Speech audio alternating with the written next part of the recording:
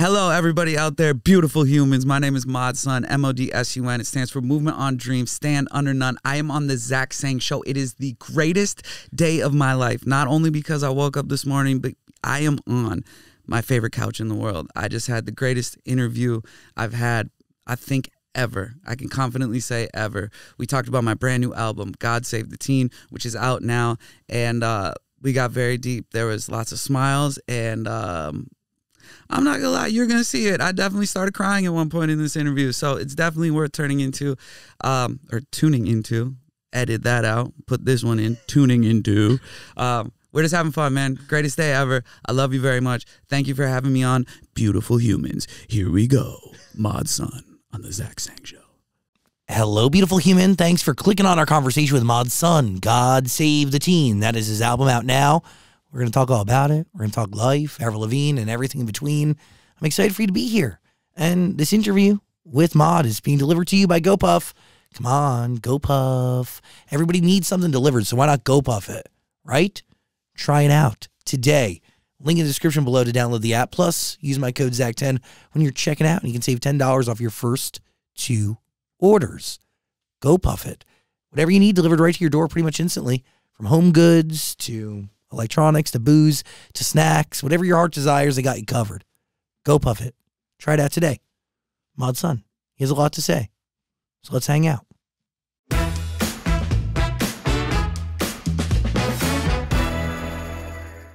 You want to know something?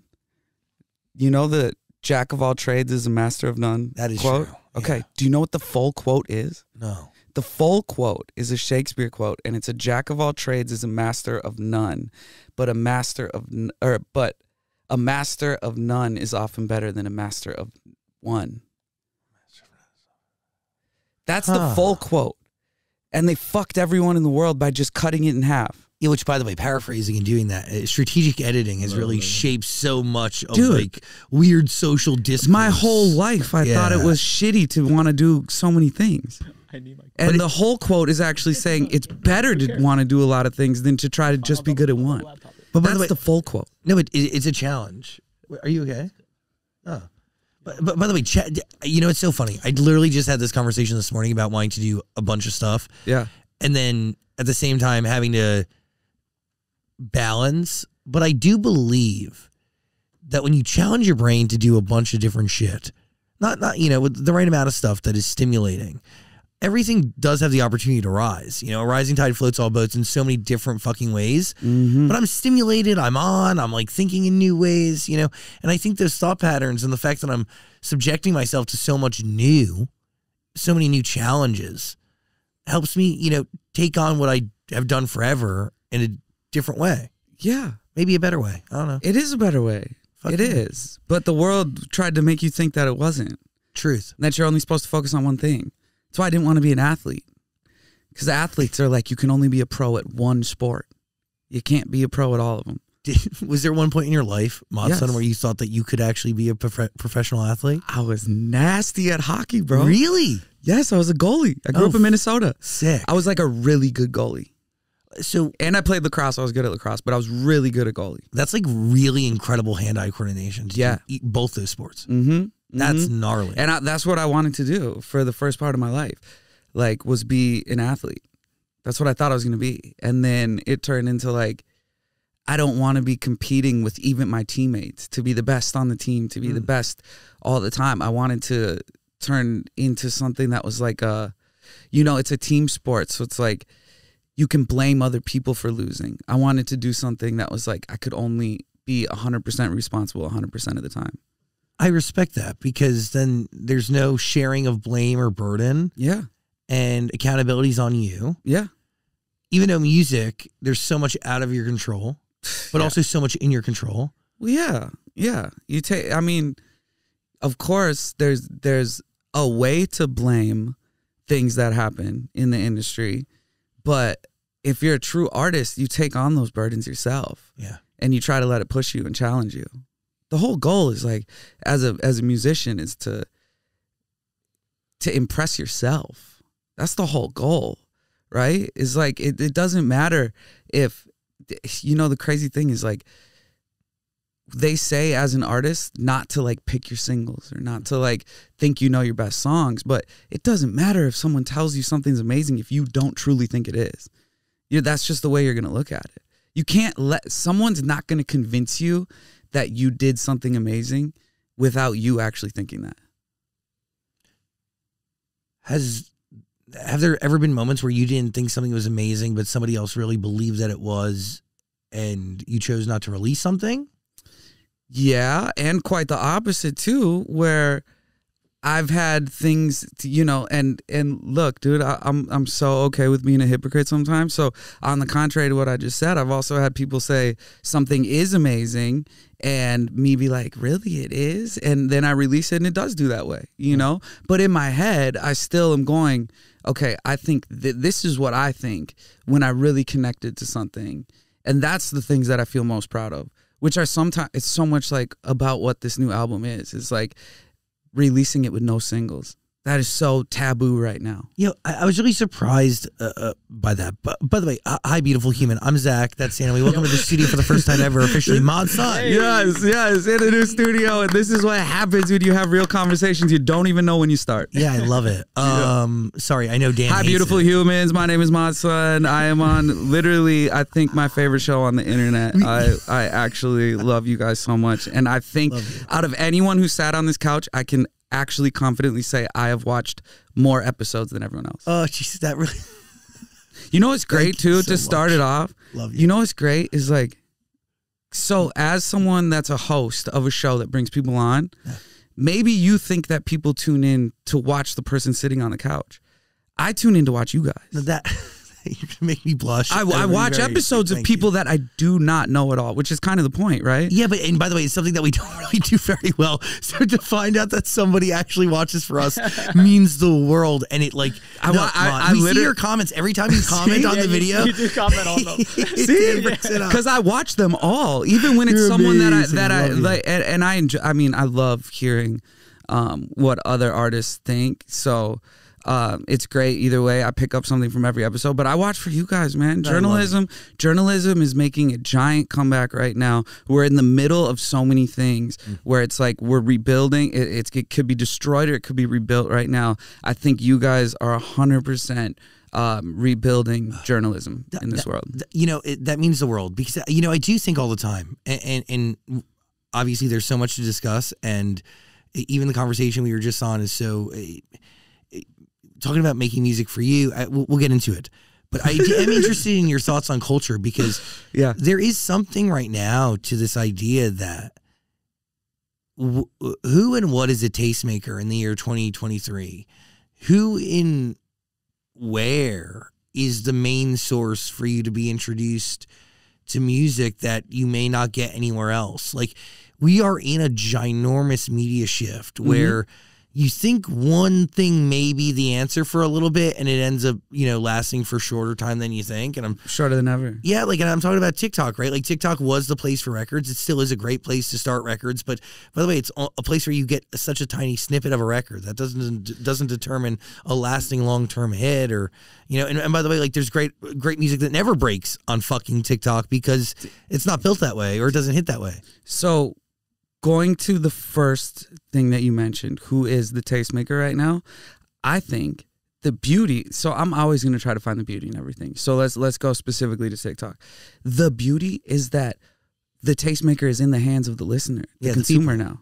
That's who's blowing up a record. It's no longer some suit who's 60 years old saying, no, let me press the button on this. It is legitimately like the control has been taken away from them. And it's now the consumer, the listener, who is saying, no, this is what we like and this is what we're going to get behind, which is, I don't know, potentially the first time in music history. Totally. Right? Totally. So it's a beautiful thing. The young generation is so inventive. We're talking about being a jack of all trades. I mean, these kids being the filmer, the lighting person, the writer of what they're doing, the fearlessness of getting in front of a camera. These are all great, great things. Now, the downfall on the other side of it is that we are championing trends and people copying each other. That is essentially what TikTok is. This thing is popular. So if you do this, you are going to get popular as well, which I'm a firm believer in the fight for if originality can exist in that way. You know, we're all recycling something. You know? I mean, they say Shakespeare is plagiarized. There you go. And Shakespeare also, speaking of the jack of all trades, started as someone who lifted the curtains, who did the lighting, who did the writing, who did every single aspect of it. Those are heroes to me. Someone who reverse engineers something. They see the end goal and then they try to reverse engineer it and figure out everything inside it and make it work for them. And by the way, like our generations, the younger generations, filled with people who do exactly that, because it's kind of what they're forced to do. They're put in that position. Yeah. They have to. You're totally right. It is, you know, it is something to give the power to the people, and then to think about what is alternative music, what is pop punk, what is emo, what is any of that. I mean, there's a moment in time where that genre was really dominated by radio. And now there's less alternative radio stations in America than ever before. I know it's dying out right now. And the records that they're playing are primarily gold recurrent records. They're super old. Yep. Mm-hmm. They're essentially destroying themselves, right? I think the future is like a pop alternative, you know, multi-genre format that is really what people want.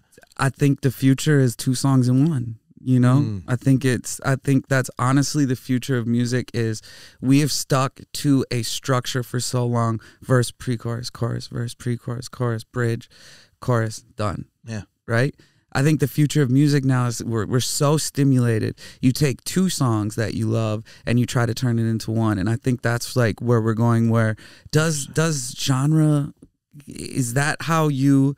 If someone says, "What kind of music do you like?" Do you actually jump to a genre now, or do you say a handful of artists? Yeah, artists, totally, 100%. Right. So essentially, you know, again, I see the good in all of it. So it's like, I think that we're at this rebuilding point, and I think that we're putting it in the hands of extremely intelligent people, the young generation. And a lot of this album is talking about what the older generation continues to feed this younger generation. Like on the opposite side, like my new album's called God Save the Teen, right? Obviously a play on God Save the Queen, Sex Pistols song, all of that, flipping it to God Save the Teen. There is this constant idea of perfection right now. This constant idea of creating an identity for yourself. When you do these things, as you get older, it's going to make you scared to evolve. You know, we are complicated human beings. Once you create this life for yourself of who you are to the public, it's going to get really scary down the line to try to evolve and to try to show other aspects of your life. It's so true. And I also just like, I see it all the time. I've been a part of it. You know, these filters that you're given, right? That is a new thing. Let's say, like, when did they introduce all these filters to the story? I don't know, maybe like 3-4 years ago, something like that. It has changed the way we see ourselves. Well, now people think they're ugly without them. Yeah. And that's a really hard thing to think. But we also equate our self-worth to likes. Yes, putting a number on your relevance, and and that's what. Okay, so like, I am not being a preacher for down with this, down with that. I'm simply trying to be a messenger of what that is. You know, like, stop. Try not to use them. Try not to use the filter. Like, enjoy the way you look. Enjoy those wrinkles on your face and these lines right here and all that stuff. Like, enjoy that. Celebrate that. That's what I want. So I want to be a messenger right now with just like what culture looks like and being like, let's look at how to rebuild it. How do you take that larger message and then balance it with records like Avril's song, which is still totally personal? Yeah. I love that. I think it's so great. Like, my favorite artist of all time is Bob Dylan. Okay. He has songs of the names of the person that he was with at the time. And I'm like, yo, why is that a lost art right now of being so personal? And like I had pushback from people on my team. Man, like if it's her song, how are other people going to relate to it? And I'm like, actually, people relate in specificity even more. Yeah, they get, and it's the human condition, like reset. It happens right there when you think like, okay, to be relatable, I got to say something that every single person can relate to. In order to be relatable, you have to be real. Yeah. And then the most sincere, the most vulnerable you can get. That's how someone goes, okay, like, yeah, my son is specifically talking about the person that he is with, but I know all these feelings that he's talking about. Thus, now I relate even harder.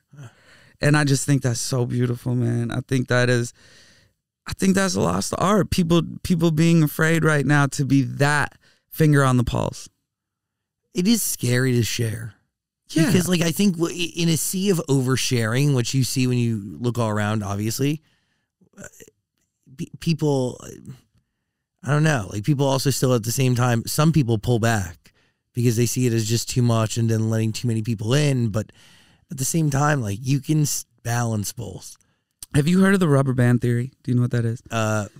Like I don't want to speculate, but maybe. What is it? Okay, so say you have a rubber band around your hands like this, right? Uh-huh. So two things can happen. If one moves this way, you can move with it like this, or if you keep moving like this, eventually it snaps back. Yeah. So the rubber band theory speaks specifically to like an artist or an influencer that's oversharing their life. So and they pull back. If you go like this and they get further away from you, you try to catch up. You try to go, oh, come back. Let me share. But if you kind of try to, in this day and age, provide a little bit of mystery and you let it go out and out, oh, they're drifting from you, you're not posting, you're not doing this. All of a sudden, when you do decide to, let's say you're putting out a new album, boom, it snaps back. And it's even harder than chasing the audience. And I thoroughly believe in that. Yeah, do I need to promote? 100%. So I'm going to find a creative way that makes me feel like super validated as an artist to do that, which is what I did with this new album, creating like this little short for each song rather than getting in front of the camera. Here's the new hook. Here's this, and let me sing it to you, and hopefully you like it. And you took on a real challenge. Yeah, it was a real challenge, bro. It was a real challenge. I'm so overly ambitious. Like, for anyone out there who doesn't know what we're talking about, like, so there's 12 songs on my album. The 12 days leading up to this album, I have released a short for each song where I take the lyrics and I speak them in a form of poetry. I take stems from the song. Stems, for anyone out there, are each individual piece of music from the song that comes together in one stereo track at the end. So these are pieces that you really don't even get to hear. Like, it's so fun to pick apart a song and be like, listen to this string part that no one's ever even gonna notice. And I take that and I sound design it all. And it was an extreme challenge, and I'm so overly ambitious that I was like, dude, we can get this all done in 2 days. No, it's been like, I shot one yesterday in Aspen. Whoa. Yeah. It's been every day, really, really trying to like just be inventive with it. You thought you were going to gang shoot 12 in 2 days? I literally did. Maybe that's how I convinced the people that work with me to work with me. Oh my God, yeah. Yeah, I'm overly ambitious, always. That's crazy. Yeah, but it's made me feel really validated every day to promote this album because speaking of like the rubber band theory and all that, like this is me trying to really have the audience snap back, You're giving them something that's genuine, that has your 100% being in it, I'm assuming, right? Yeah. And it's also being fearless, There's no negotiation when it comes to me making art. Like, I am always trying to, there's a beauty of being right on time. There's just an absolute beauty with it. My last album, Internet Killed the Rockstar, I was like right on time for essentially maybe one of the first times in my career, And I think that gave me the most success that I've ever had. But in my heart, I'm totally okay with the veil of narcissism is being lifted. I'm totally okay with trying to be ahead, And that's what I wanted to bring back into this album, was like doing something that is pretty scary to do. Not having singles on your album is scary. But do you not feel like any of these songs can be singles? Because Every single yeah, one. they can. Every single one, bro. I literally do. I mean, I feel like every single one of them stands on its own. But at the end of the day, I miss the event. I know you do too. You miss the event of an album. Oh, yeah. And when you have heard 4 songs on the album, all of a sudden, it's like whatever. You listen to the album, you get to track 3, you go, I heard this, skip. Ooh, that burns when you're trying to feel a body of work. You get to track 5, skip, heard it. Great song, totally. Heard it. And I've experienced that so much because I am such a music nut, man. At 9 p.m. on Thursday night, every Thursday, New Music Friday. I go to New Music Friday, bro. And if I don't get through 75% of the list, like, oh wow, I feel bad. Yeah. Sometimes they get 30. Sometimes they get 30 seconds out of me, but like I'm going in. Like I'm really like listening to everything. When someone drops a new album, I'm tuning in. I'm listening to the album, and you know, my favorite artists. I listen to their album and I'm like, man, I've heard 4 of these songs. I miss that event, man. I miss Tuesdays going to the store. I would skip school. I'd roll around and just be like, oh my God, I'm feeling this like body of work. And so that's what I wanted to give to anyone that listens to me. You're bringing back something that's been lost. I really hope so. I really hope so. Did you get a lot of pushback on that, or did everybody on your team think that was a good idea? At first, everyone was like, that's not how you do it. And I was like, perfect. Wonderful. Let's go. Yeah. Again, like, I enjoyed the moment of being right on time. Thought that was great. But I missed being able to push myself artistically and be like, I want to just do something that I don't see people doing. I really like that. And I do have an amazing label that I'm with called Big Noise, which is run by a guy named John Cohen, who used to work for Vagrant Records. Sick. And a guy named Nick Gross, who's this young super entrepreneur who also plays drums in the band Girlfriends. And my favorite producer in the whole world, singer of Goldfinger, John Feldman. Cool. John Feldman was immediately like, yes, no singles, shake it up. Let's go. Loved it. Was just like, I mean, he's a punk. He's a real punk at heart. And he was like, that's punk rock. Let's go. Whose voice do you hear when there's silence? What a great question. I have a song called Eyelids where it talks about that. As of right now, I hear my girl's voice. Yeah. I really do. Yeah. So one of the ways you know you're in love? Yeah, 100%. I think when you become number 2, that's when you know you're in love. And I fight with myself all the time to be like, no. You got to be selfish. And I think the word selfish has been so abused over time. I think that when you hear the word selfish, you're immediately like, asshole. Selfish is bad, but it's like, man, if you haven't put yourself at the top of your list and helped yourself, your help is thus that much less to the world. You really need to put yourself first at some point in your life. Now, does that last forever? No. I'm sure when you have a child, that is innately supposed to switch up. When you have a pet, that switches up. When you're in love, I've found that in this relationship, it's really switched up. I'm with someone that I actually truly learned from and who has helped me grow and stay strong. You know, this last a good portion of the last year has been the biggest challenge for me to stay sober. It has been the biggest challenging time. What's been the hardest? What are there factors that are present recently that haven't been before? Or? Yeah. I would say that the high of proving things to myself has now worn off. I've proved to myself that I can be sober. So I'm an addict. I am an addict. And I was an addict before I did my first line. I was an addict before I took my first drink. You know, I'm addicted to things. That's how I operate in life. So there was like this insane high of proving to myself, like, wow, like I'm doing it, man. Like I said I was gonna do it, and I haven't relapsed one time. You know, I said I was gonna do it, and I'm doing it, and it made me feel so powerful. you know, and empowering myself. But that is worn off a little bit, and now it's become more of a serious challenge to me.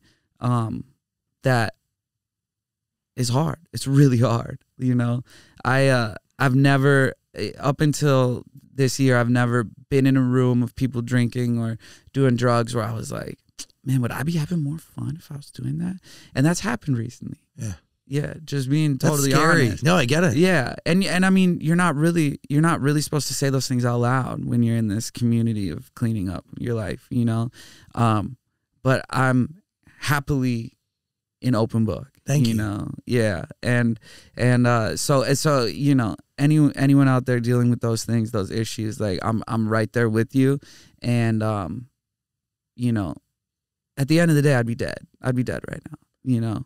I got out of the game close to right before this big fentanyl hit, you know, and I would 100% be dead. So, what do you do when you're tempted in those situations? Do you have to leave, or? No, I don't. I don't leave. I still push myself to be okay with it. You know, like for instance, when I go on tour, it's not like a dry tour. You know, I'm not like, no one in my group can drink or party. You know, but what I'm doing recently and now is really considering my future, you know, really considering the fact that like I actually have this deep desire to grow old, you know. I really do. Like, I want to be a grandpa. I want to have kids. I want to have wrinkles all over my face, like all that. So I'm starting to like really think about tomorrow, you know, which there's this like whole idea in this about like being present and being in the moment. There's this great quote that's like, you think about the future, you get anxiety, you think about the past, you get depressed. So be present. That's how you do these things. I've actually found that I'm really starting to think about my future more than ever.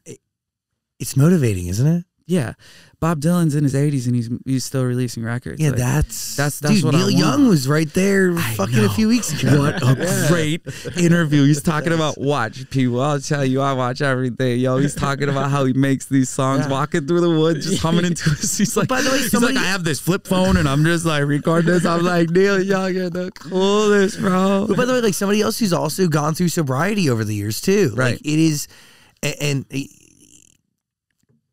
one, I say thank you for sharing, because it is a very real conversation that should be had, and I think in talking about it actually releases the stigma of it and maybe could help somebody who's going through it. You know, absolutely, man. I romanticized death my whole life. You know, like the 27 Club is tattooed on my arm. I got that tattooed when I was like 18 years old, 17 years old. But what changes what changes your outlook? Is it Avril? Is it family? Is it the want to build a family and build roots that are bigger than just you? You know, I'll never forget when I was about maybe 3 weeks into cleaning up and getting sober, and I went on a family trip. Me, my sister, and my mother, who I was raised by. I love y'all. My sister in the room, and mom, son, I know you're going to watch this. We would go on like family trips, like, you know, we try to like once a year, right? And my mom and my sister have seen me be insane, right?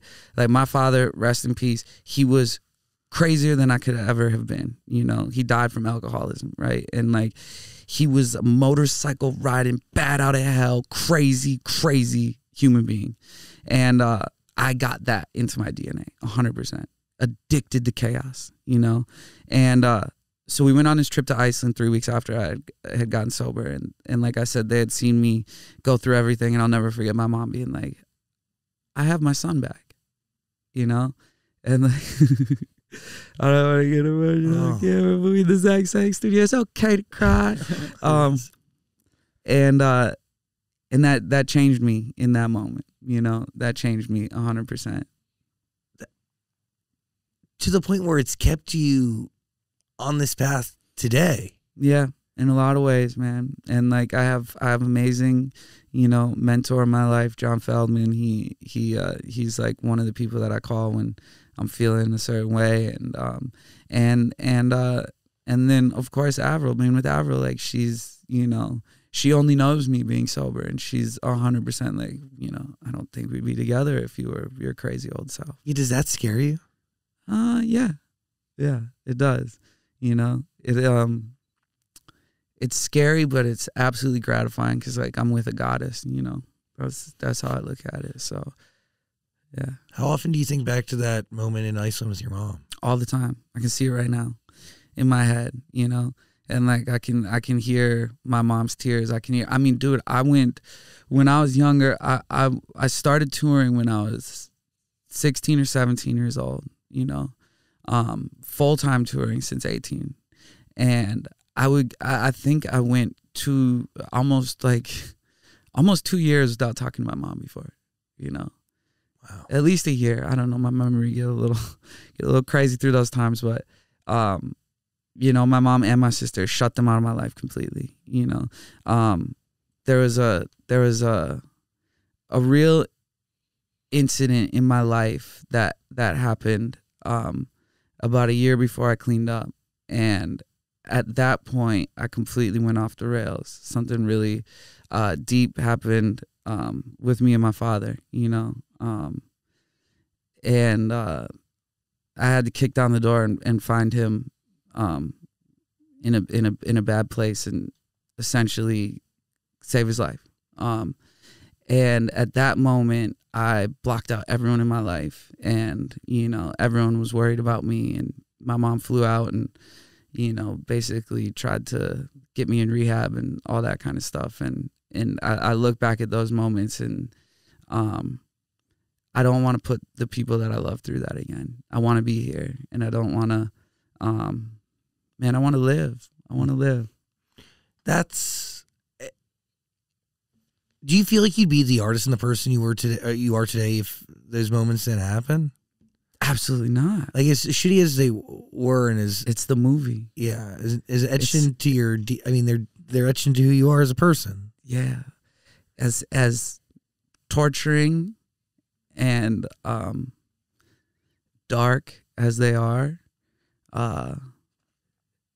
Life is a movie, man, and I got some happiness, I got some sadness, I got some pain, I got some love.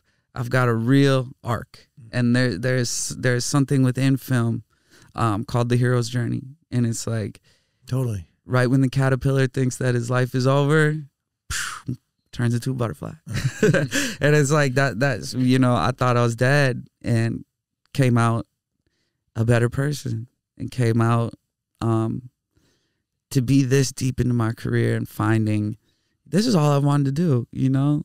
Since the second that, dude, I'm not kidding, since the second that my sister showed me who Hanson was, and I saw this like 9-year-old dude playing drums to an arena, I was like, Mom, I want a drum set.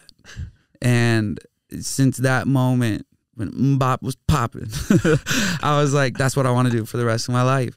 And to be this deep into my life and this deep into my career, man, some people get 3 years, some people get 2 years, some people get 5 years. Man, I've had like 17 years. Yeah, and it's really just beginning. Mm-hmm. That's what I want. I want to keep adding to this. Does how you make music change since Avril enters your life? Like, one, love changes your perspective. Yeah, it has to. Yeah, and then also she has an incredible ear. Oh yeah, probably one of the best. Like, you know, out there. Yeah. Well, I'll tell you what, I feel a little less obliged to sing out loud in the car when I'm riding with her. I'll tell you that much, man. Like, talk about perfect pitch. Like, you know. She's like really. It's incredible. It's incredible to be around. It's incredible to be with someone that'll grab a guitar in the morning and sit at the piano and write songs and all that. But artistically, I thoroughly enjoy writing about what's actually happening in my life, you know? Maybe there'll be a day where I make like a storytelling album where I'm just like, you know, because I like to write. I write books, I write movies, like I like to write. So maybe there'll be a day where I'm like, all right, let's like make a fantasy album. But I really, really enjoy talking about my real life. So like, you know, this album is so much of a love letter. You know, a lot of it is a love letter rather than a breakup record. You know, it's the sequel to Internet Killed the Rock Star in all ways. And the best sequels if there are any, because a lot of the sequels, we know what they do to suck. the original. Except Mighty Ducks, baby. You know, the best sequels are the ones that continue the story with a whole different perspective. Is revenge healthy? Revenge is healthy when it's also paired with redemption. You know. Okay. Yeah. Redemption on what side? The person who's seeking revenge or the one who's on the receiving end? Living well is the best revenge. Okay. So fuck yeah. knowing that you're doing better than where you were, that's like the redemption and revenge. So that's the sweetness of it. Absolutely. That song musically sounds great. Yes. Revenge Me sounds so Y'all good. are the first ones to hear this It's fucking album, awesome. so I'm really enjoying this, everybody. That's right really now. great. They've heard my new songs, God Save the Team. What was it like working with Avril on Shelter? It was amazing because that was a song that came from a specific incident that happened. You know, talking about the dark places my mind can go. That was like a specific moment that happened. The lyrics in it talking about when I'm feeling like shit, when I drive off a cliff, when I hate my own skin, you take care of me. Finding shelter and a warm, safe place in this world with another human being is extremely you're extremely fortunate if you find that, to say the least. And that song was written through an incident where she pulled me away from the cliff that I was about to jump off of, you know? And I made that song, and she heard it because she's the first one that I play my music to now. And she was just like, really, really great song. Like, really, this is her words, amazing song. Beautiful, wonderfully written. And she wasn't on it at first, you know? And she was like, basically, okay, here's the real story. I was trying to get the Goo Goo Dolls on that song, right? Really? Yeah, and it was about to happen, and then it didn't. And I was really upset. She was like, I think that's maybe the universe telling me that I should get on it. Ooh. Yeah. And that's how it went down.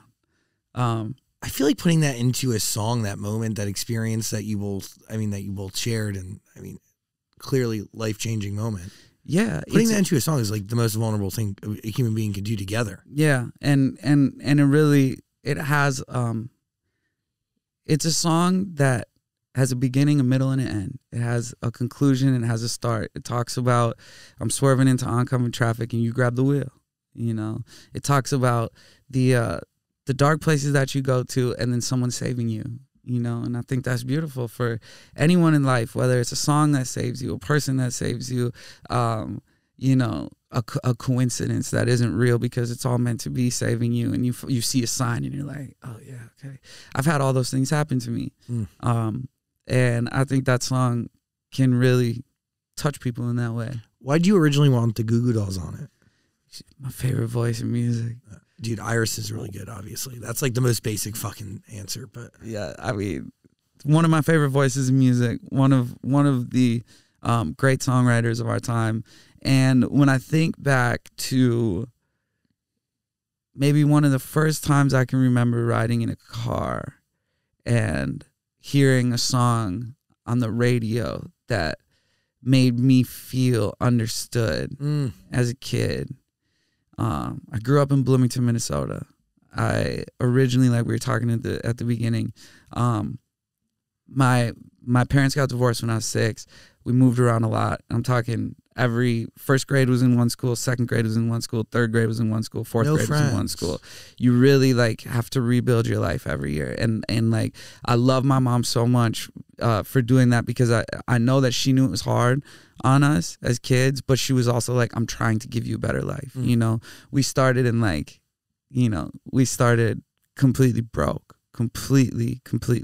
getting school lunches from my grandparents, you know, because my mom was just like, started from nothing, dude. Like, when they got divorced, they started from nothing. My mom worked for my dad. When they got divorced, my dad fired her and she had nothing, she got to keep the house in the marriage, and then the house got foreclosed on because she couldn't pay for it. So we like immediately went to tiny little apartment. And so my mom, while moving around, was like, I think you should get into sports, because then you'll be around people that you'll make friends with, and for a while that worked out. But like I said, once I found music, it was the total change. It was getting rid of all that and being the outcast in town. Stop trying to fit in. Yeah, I stopped trying to fit in and make friends.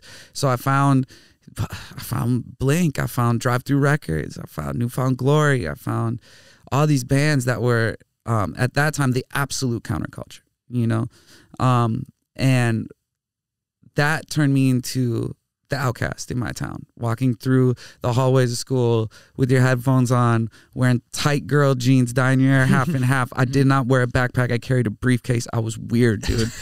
and I had no friends in my city. I was skateboarding. This was the time when, dude, speaking of Avril, dude, when Skater Boy dropped, it was finally like, all right, skaters are cool. But before that, dude, it was like, I'll never forget, like, rough. Yo, throwing stuff at you, calling you a dirty. That was the word in my town. You're a dirty. And going back to what we were talking about, hearing Iris was like, all right, there's a place for me. There are, But is that like, you look at that and you go, like, you as a human being end up isolating yourself from everything around you in terms of like school and society and like your community, but you find understanding in music, but also you're witnessing people you're not a part of it, but you're watching, you know what I mean? Mm-hmm. Do you feel like watching helped you get like a better understanding of like, or at least apply something to your records? Oh yeah. I studied my heroes completely through and through. The beautiful part about sharing a story is giving both sides of it so you can help shape a better future. So when you get to look at all your heroes and study them, you get to say, these are all the things that I love and these are all the things that I'm not going to do. But, having to go out and leave my city, I was a scene kid, man. So what we did is like, we went to shows that were like 50 kids watching like hardcore straight edge bands and learning to mosh and all that. For real, and having to go out and find your friends, having to go out and find people that you related to, not people that you were forced to relate with. It really taught me how to walk into a room and like share my energy to try to be like, here's why you should, again, narcissism maybe bleeding through here. Here's why you should pay attention to me. Because you feel so unseen. Does it fuel your delusional confidence? Yeah, absolutely. Absolutely. The number one field of my delusional confidence was mentality to reality, was The Secret. When I found The Secret and the law of attraction. Oh, bro, changed my life too. It changed my life. I mean, and I'm sure when you watched it, right? You're talking about The Secret in general? Yeah. When you watched it, you're like, I've been thinking that this whole time, and now I have these people that are telling me that I'm right. Finally. And all of a sudden you're like, dude, you can, for anyone out there, like, you can change your life overnight. You can wake up a different person. And that's completely what I did. I felt so, I had so many people telling me no. Like the whole 1 in a million thing. And then you like watch The Secret and you're like, hell yeah, I'm the one. I'm the one out of the million. Great. I'm looking around and I don't see any other ones. I'm going to be that one. And that's what fueled me to really believe, like, what I'm thinking in my head is what I'm asking for. And like, to anyone out there, it's the most simple ideas. Like, the universe is unbiased. So if you're saying, I don't want blank, I don't want blank, you're actually telling the universe the subject matter, not the I want or I don't want. So if you're thinking about the things you don't want, you are accidentally asking for those things. So what it's telling you is train your mind to think about the things that you want and only think about those things. And it's a super big challenge, but it is totally doable. When did you realize you had delusional confidence? Or do you even really believe that you're delusionally confident? Great question.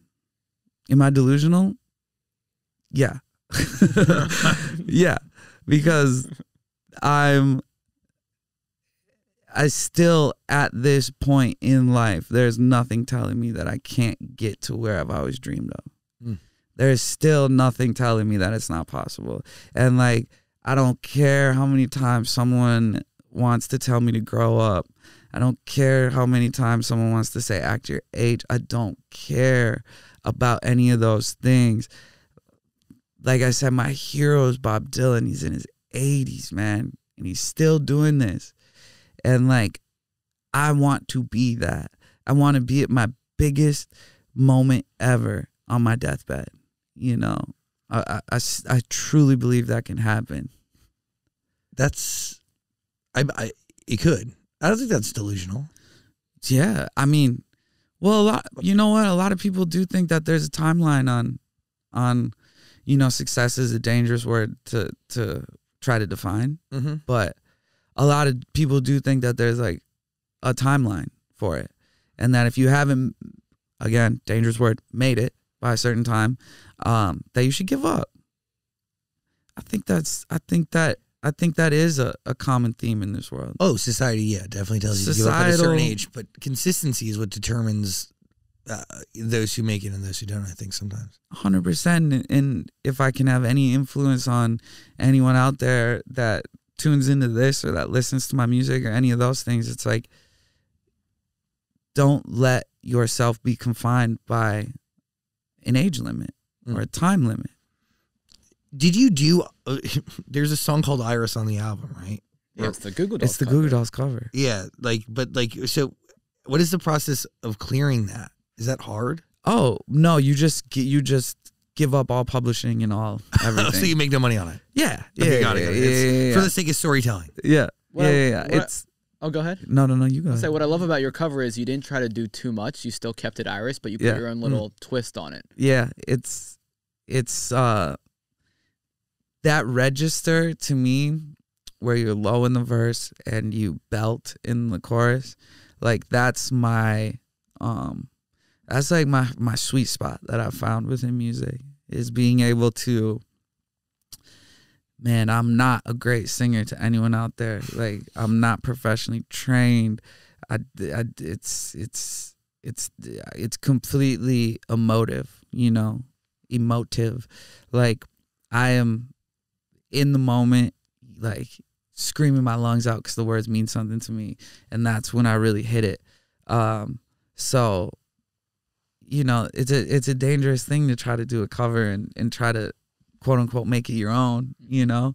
I really just, God Save the Teen, you know, that song saved me as a teen, so I felt it was completely right to include it on this album. Do you decide to cover it and include it after the Goo Goo Dolls turn you down for shelter? Yeah, completely. I was like, yo, there's gonna be a piece of you on this album whether you like it or not, man. Did you get to have a conversation with John Resnick? He's the lead singer, right? Yeah. No, not specifically. It was through people. And like I said, I have like the utmost respect for that group. Talk about like continuing to evolve. Like, they started as like a punk band in CBGBs, and then there's like this great story where they made Iris. They're making it for a movie. They make it for City of Angels. They create this song, and they go into the studio to record it, and the producer's like, we're gonna put strings here, and they like look at each other and like, once we put strings on our song, like, we're never going back. You know, this is where we become this kind of band. Right? And they made that transition. And you think it was the right decision? Yeah. Yeah, those are my favorite songs. My favorite songs are everything that was, you know, in that period. Love the early stuff too, but like, Dizzy Up the Girl, that's the album it's on, right? Yeah, that has like Black Balloon and Slide on it, and that's what Black Balloon, dude, a song about someone addicted to heroin. That sounds so beautiful. The dichotomy of life, like, oh my God. Yeah, so ahead. Absolutely. Yeah, like incredibly ahead. And just incredible songwriter, you know. Wow. So this album, by the way, you can listen to it. God Save the Teen. We're going to put a link in the description below. Also, all of Mod Sun's music, the whole discography available on Amazon Music. Royal and the Serpent on this album. Yes. They're friends of yours now? Yeah. So how does that work? Are you in the studio? Do you send them a record when it's done? She came into the studio what really like did it for me is I went to one of her shows recently. It was at the Troubadour. Saw her perform, and I just saw a kinship between what she does and what I do, where it's like the performance is like the last time you're ever gonna perform. It doesn't matter what room you're in, how many people are there. This was a sold out show for her, by the way. It was amazing.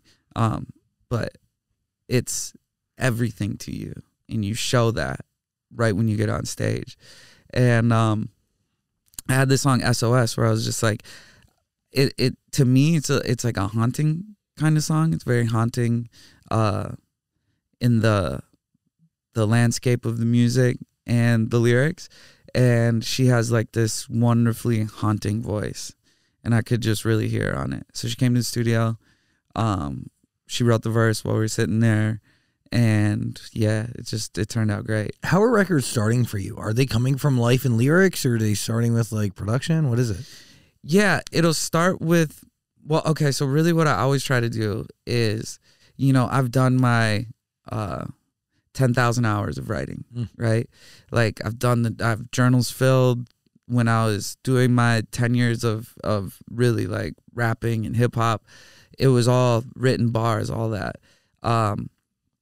And for the last, I would say like 3 years, well, I guess like maybe like 4 years, but definitely the last 2 albums, Internet Killed the Rockstar and God Save the Teen, it's all stream of conscious, completely all stream of conscious. So whether it's, one guitar that's happening, or John Feldman and me build up this kind of orchestration of a couple things going on, it pushes me to say something, and it's all me completely doing everything I can to not try to be in ownership of what happens. I literally want nothing more than to feel like I'm being handed something. I want the song to be waiting for me at the microphone, and handed to me that day. And I totally believe in all of that kind of energy and being connected to some kind of source. And I don't know what I'm going to say when I start saying it. It's just unpredictable, right? So yeah, some days it get hit and some days it can't. Yeah, I mean, my whole goal is to go in with nothing and leave with something. And whether it's something that gets released or I listen to it by myself in my car for the next 20 years and that's it. I like having something that wasn't there, I like, what I thoroughly enjoy is like investigating in emotion. Like I love to be like, this is what this is making me feel like. I'm going to hunt for the magic. Like I literally pretend that I'm like a hunter, like hiding behind a bush, like picturing magic in the distance and how I can like capture it. But if you enter a studio, you have to get a song at the end of the day. That's how I work. Yeah, that's how I work. That's how I work. And fortunately, that's how John Feldman likes to work. Is he's like, to me, like silence is the devil, like for real,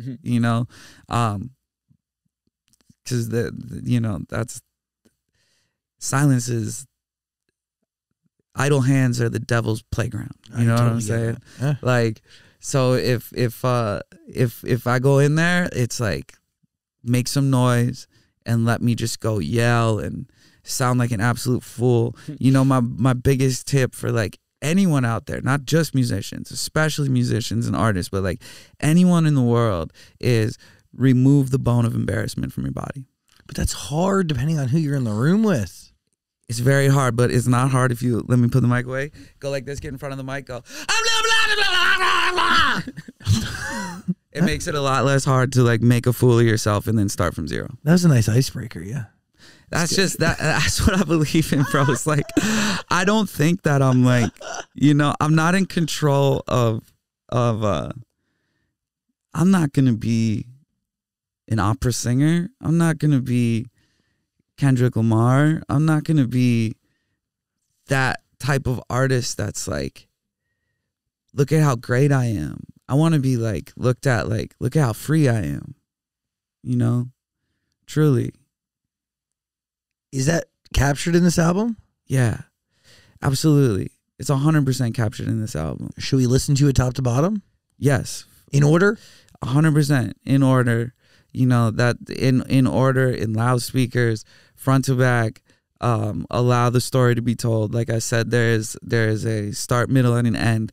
The conclusion on this album, the last, I think, like minute and a half of the last song, Delusional Confidence, is the pretty much embodiment of what my message is to the world at this moment. It's like a long-winded poem at the end. Link in the description below. Yeah. Click it. Yeah. How fun was it to record Courtney Fucked Kurt? Yo. It sounds like one of those like hardcore punk songs like The Casualties or something. Yes. Thank you, bro. I love you. I love you. Yeah, that was a really, really fun song to make. Also, like a real idea that I think should be spread, which is just like the romanticization of death, you know.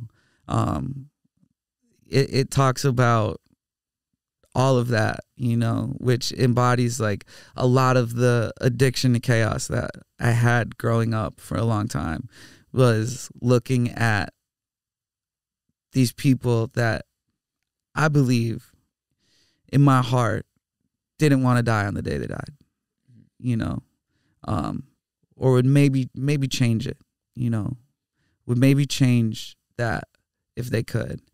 And I want the generations that follow me to really want to live like I was talking about, you know. So I think it's important to find the right heroes to look up to. Yeah, you mentioned stop romanticizing death like twice. Why do you think people do that? Oh man, I think it may start with Van Gogh, like the Van Gogh syndrome, the idea that you got to be a tortured artist to create something beautiful, and moves on throughout history. There's that great quote there. It's like, we're all in the gutter, but some of us are looking up at the stars, you know? I think that's the side of life that I think is important, is to have a resolution of optimism and finding the beauty in the world. But yeah, I think there is a giant idea in this world that to be great, you have to be tortured. You know, you can't be in love to write these great songs. Like, they all need to be coming from a place of being hurt and in pain. And yeah, I think there's another side. I think that the other side can be found just as easily. The other side is like, but does it yield the same product? Great question. Does it yield the same product? I think that is that you can be saved by both sides. You know, I do understand that someone sharing their pain can thus, you know, a sad song can make you happy. A happy song can make you sad. I understand the duality in that. But I think there's an importance to tell the other side. You know, I think there's a real importance now more than ever. I think maybe you guys can agree that we're seeing like a mass depression, maybe more than ever, kind of happening in society right now. So I think what better time than to try to talk about the other side. God save the teen. Click the link. Back on January 3rd, you shared a video of yourself in the booth crying. Yeah. What song were you making? Single Mothers. Okay. Single Mothers, a song for my mom, and a song for all the single mothers out there. They deserved a song, you know? And me and John Feldman were making that song that day, which he completely relates to 100%. And like, I think it was, well, the opening lyric is, I had a dad, but a woman taught me how to be a man. I mean, just starting, that was where it started. You know, I actually, a lot of my again, in my personal idea, a lot of my greatest songs really come to me while I'm dreaming, you know? And that song came to me while I'm dreaming. There's no one tougher than a single mother. That part came to me in a dream. I like woke up out of my dream and I voice noted it. And I came to the studio the next day and I was like, yo, I want to make a song. My last album had a song for my dad. This album, I was like, I want to make a song for my mom. And that part came to me when I said the first lyric, I had a dad, but a woman taught me how to be a man. We were both like, okay, like that's pretty heavy. Like, it's pretty heavy. And then when I got to the part where it was like, she would cry while we would sleep and never showed us she was weak, we both were just like, yo, that's like heartbreaking, you know? It might have been the first time that I really, you know, there's a voice note of my mom on the song, and like I had like this whole conversation with her because I think it was maybe the first time that I really asked her. Like, she made me think that it was so easy, you know. She really did. I think that's what a lot of single mothers do. Totally. So they really make you think that everything's all good. And is it their duty? Absolutely not. It is not their duty, but they're being superheroes by doing that. Mm-hmm. It might have been the first time where I really got like introspective and asked her questions like, what was it like to do that? And she finally like opened up a little bit with me and was just like, it's the hardest thing ever. This is like so hard to wear this mask of everything's okay, but really, really being in pain, not only from a broken marriage, but having nothing when you start, and really being scared, like having a fear that those choices you made to marry this person, then to have kids with this person, and you brought these kids into this world, like that decision might have really been a horrible thing. Totally. It's so scary to think that. And then to be like, but I am going to take charge. I am going to trade. There's a lyric, she traded her life for her kids. Mm-hmm. That's what single mothers do. All of a sudden their dreams don't matter anymore. And they give their whole life to their children. I'm talking about single parents in general, but my personal experience is a single mother. And she had no help, you know. She had no help. She never got child support. She had to completely trade everything that she had to give myself and my sister the life that we have. And then furthermore, when I decided to not fit in with the other kids around me, then it gets really scary. You know, then it gets really scary. Like, she supported me. She drove me to my shows. I was in band since I was 13 years old, you know. She was the only one in the crowd. She's driving me to play these shows, and she's like, all right, yo, you're choosing like a really, really like hard path, you know, to believe in yourself, to be a musician and to be an artist and to be this one in a million that you say you are. Like, you're choosing a really hard path. And she supported me to the very end. She bet on you too. Yeah. Yeah. What is it like to win for her? Not just for you, but also then to play that song for her. Dude. Oh man. When I played it for her, she, you know, she broke down in tears when I posted this little short the other day, talking about the words and like watching a home video of me and my mom. Like, she just sent me this text. She's like, I'm a wreck right now. She's like, I can't believe that you would grow up to be this person that would then be like fearless enough to like write this song for his mom. And like, why would you want to share that with the world? Like, why would you want to do that for me? Like, she just, I don't know, man. Dude, my sister is my tour manager and helps with PR. Like, she works with me. She lives out here in California now. Like, my mom is like my biggest inspiration. Like, I'm the young one in the family. I'm the baby of the family. And having no dad, I just always felt like a responsibility to like empower the women in my life, you know, to like show them new studio tears, baby. To show them that everything that they did for me did not go unnoticed at all.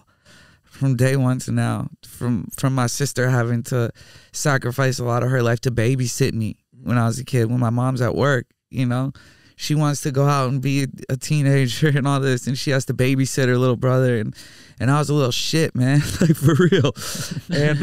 And my mom sacrificing all her dreams, every one of her dreams, to be able to sorry guys. No, I thank you. Sacrificing all her dreams to allow me to live mine. That's the greatest sacrifice a human being can make. All I want to do is be of service in this world. And I've seen that from the people that raised me, was being of service, you know? Do you ever want to make a family of your own? Yes, so badly. So badly. I can't wait to be a dad. Like, talking about looking at the duality of life, like, I've seen how not to be a dad, you know? And now that's my big goal, is I know I will never be I love you, father, but like deadbeat dad, you know? I'll never be that, man. I have such like a burning desire to be like the greatest dad ever. You've gotten both an example of what to do and what not to do. Totally, man. Totally. And like, you know, just you know, one more thing about like what I see in the life of single mothers is that, like, you know, in my instance, my dad, when I would see him, which was once, very, very once in a while, like before he moved out of the state, like I'd see him like once a month. And then once he moved out of the state, I'd see him once every 8 years, you know. But when I would see him, he'd try to make everything be like, I'm the coolest. I'm the coolest, man. Like, we have fun when you're with me. When you're at home, you got to do your homework. You got to wake up. But like with me, it's fun. And my mom would never say a bad thing about him. You know, she would never say a bad thing about him. And I know that she wanted to be like, dude, like, I'd come home and be like, well, Dad, do this. And like, he wear a leather jacket. Give me a leather jacket. And I want to wear it. You know what I'm saying? He was, you know, all that stuff. And my mom was just like, held it. She thugged it out so hard and just kept it in her chest. And dude, that's real strength. And I think that so many, one side of the single parent, I really see do that a lot for their kids, you know. Yeah. But by the way, like, that's like another level. Like, that's to not tarnish the way you see your dad. Yeah. And to keep that image intact and for you to come to your own conclusions. Yeah. So that's like really so respectable and commendable, and really the highest of ground to take. Yeah. Really cool. Yeah. She's a hero of mine, man. Your mom must be so proud to see what you're accomplishing, and then you and your sister accomplish together. Yeah. Like, how cool is that for her to watch now? It's probably one of her finest moments to just see that, you know, like I said, I was a hard kid to deal with, you know, like school was not my thing, and that's a big thing when you're a kid, is if you're failing classes and getting in trouble and getting kicked out of school and all this stuff, like that's hard for a mother to take on. And then for my sister to have to look after me, like we weren't super close, you know, to say the least. We weren't super close when we were young. And then long after, like I said, I would not talk to my family for years while I'm on the road. And I'm like, I'm a runaway. And, you know, I'm like, the beat poets, like Jack Kerouac on the road, like changed my life. That was like a story about just like running away from home and just like living in the moment, traveling the world. And that like bled into me. So to now have this like very close relationship, I think that's like one of my mom's proudest moments. Yeah. And all of that captured on this album, God Save the Teen. Listen to it, please. Listen to Mod Son. Yes, please. It's officially out. It's out. Y'all were the first people to listen to it. And I can sense that we're coming to an end, even though I don't want to get off this couch, because you guys are really, really great at what you do. You're really, really great at this. From me and all the artists out there, like, so deeply indebted to the work that you guys do to actually give the world an interview that will live 100 years from now, man. Well, thank you. That's really nice of you. I've been holding back tears this whole conversation. And now you're going to make me fucking cry. You know, thank you. Yeah. I really appreciate that, because I do, I do think real recognizes real. And I think, I believe in consistency even when you think you're talking to no one, you know, and you're playing to no one. You still got to play like you're playing to a stadium of 50,000, and you made that point today. I really respect your honesty, and I feel like I understand. When's your birthday? March 10th. Got it. Pisces. Coming up. Yeah. I feel like I really understand you. I feel like I really get you. And I felt understood by your music for a while, feel understood by this album, but even hearing this side of you, it's not something that we were able to like really understand and get to, you know, dive into during the Zoom shit, you know. Yeah, I know. I'm so happy to be in person with y'all, man. I love you for your honesty and your transparency and sharing everything, because in doing that, I know it helps people, you know, even in moments where it feels like it doesn't and it's hard to share and it's a heavy burden to carry. It really does help people. So to choose the couch to tell your story is an honor to us always. And you giving us any microcosm of your time and energy outside of this room, not talking to us, but like listening or watching or whatever the fuck, that means that means the world. Like that is like, you know, thanks. Because sometimes I think we think nobody is, right? Sometimes. No, sometimes I come in and I try to convince Dan that there are people watching. Then we see your comments are like, all right, at least Mod's there. Hey, look, one of the greatest things that keeps me going all the time is like, you made one person's favorite thing. That's okay. That's, you know, that's okay. That's the greatest thing in the world. I put out a movie last year, and if it's one person that says that's their favorite movie, that's a success to me, man. And so whatever goes on, man, I hope you always know that like this is my favorite podcast. I love it. I'll be watching it. I watch every episode, and I'm gonna watch this whole episode for the rest of my life, because this was a really, really special interview for me. Well, so. the first of many in-studio appearances, I hope. And please let me back. Please let me back in here. Final thoughts over there, Daniel. I know you have them. I know you listened to this album numerous times. I thought it was great. I thought it was a phenomenal album. But I want to ask about the cover. It's like a Last Supper, you're Jesus surrounded by your temptations. It's a real take on what the Last Supper would look like right now with culture. Okay. There's the idea of forced beauty. There's the idea of when an act of violence is happening right now, your first thought is to take out your phone and film it. There's the idea of prescription drugs. There's the idea of how easy it is to get addicted to something. There's the idea of robots taking over the world in the future. Sure. It all lives on that cover. And like I said, my whole goal is to be like a messenger for what I see in culture. It is in no way to say like this is wrong, this is right. It's just being like, I am delivering the message of what I see the older generation is feeding to the younger generation and what that could create. I think that with opening up that conversation, that's how you can find a way to rebuild. God Save the Teen. Listen to it. You need to listen. Link in the description below. Tour soon. Tour very soon, yes. It's officially February now. So February 19th, I started tour all across America and 4 shows in Canada. I'm out from February 19th to April 2nd. April 2nd, I'm in LA. Please come, y'all. Yes, Please come. Yes. It's gonna be my best show yet, and I'm also going to dip a little more into my back catalog for people that have been with me for a very long time.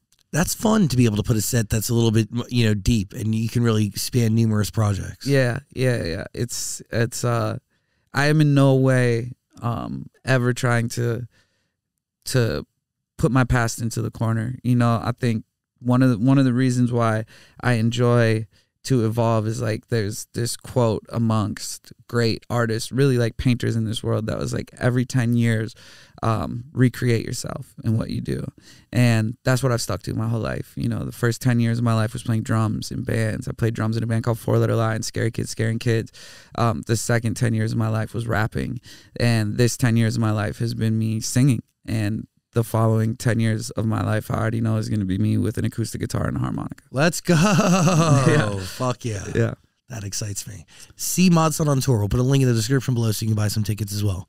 Thank you, Mod, for being honest and sharing everything with us today. And really appreciate you, man. Thank you so much for having me, Zach Sang. Y'all are special out here. So please continue doing what you do from the bottom of my heart. Like I said, from all artists, like it's very rare where you get to have, Almost Famous is one of my favorite movies. It's all about the beauty of journalism, man. And like, long live journalism, for real. You know, it's very funny that you've definitely never seen the movie, Dan, but you should. I don't watch movies. Bro, watch it tonight. No, just for me, put on Almost Famous. You should. I'll think about it. You know, Liz Gillies, who's a dear friend of mine who's been doing our show for like, I don't know, maybe 15 years or 14 years now. She's said that I remind her of the character in Almost Famous for forever. And I didn't like fully understand it until I watched the movie. And I was like, I get it. Yeah, because you've been doing this this has been your passion. Yeah, 16 years. We're going to celebrate 16 this year. years. Yeah. No one, I don't know anyone else that can say that. Yeah, I plan on dying doing this. So when you see me in 30 years and I'm like, oh, it's been 46 years. Bro, my only goal right now is that we make a deal that we both do this when we're in our like 60s or 70s, man. I don't really know if there's anything else I can do. I mean, eventually I think I may lose my voice because I smoke a lot of weed and I talk a lot. Yo, hey, the rasp sounds good. No, but like the deeper thing, and then we'll end on this, is like I know here at Amazon, everything we do gets run through AI, so they'll eventually be able to do things and I won't even be here. Yeah. Like I know they take our shows. I don't know if I can, well, maybe I have to edit it out, but I found out like a couple months ago that everything we do gets run through AI and then it's emotionally categorized. And then from there, it's like even more deeply transcribed and like put into boxes so they can craft conversations and shows without us ever being present. And the whole thing, man, it's like, yo, history repeats itself. I believe that we're going to get sick of all this. We're going to go back to house phones. The AI thing ain't going to be real. I really do think I think we're at this middle point, is about to hit that tipping point, and we're going to go back to zero, man. Your lips to the universe's ears. For real. Can we end on a real high note? Yes. How special was the trip to Paris when you and Avril got engaged? Favorite place in the world. Paris is my absolute favorite place in the world. Café de Flore is my favorite restaurant in the world. Walking around Père Lachaise, the graveyard there is like one of my favorite activities to do, strangely enough. It was a moment in my life that I always knew since I was a young person that I was going to propose to my future wife in Paris, in front of the Eiffel Tower. And what better way to do it than in front of something that's going to, fingers crossed, be there forever. Mm-hmm. You know, then you always have that moment that you can go to and be like, remember this. Dream come true, man. I'm the luckiest kid in the world. Mod Son, God Save the Teen. Listen to the album, see the tour. Links in the description below. Thanks for being here and thanks for being honest. I love you so much. Love you back and appreciate you. Mod Son, everybody. Woo. Beautiful human.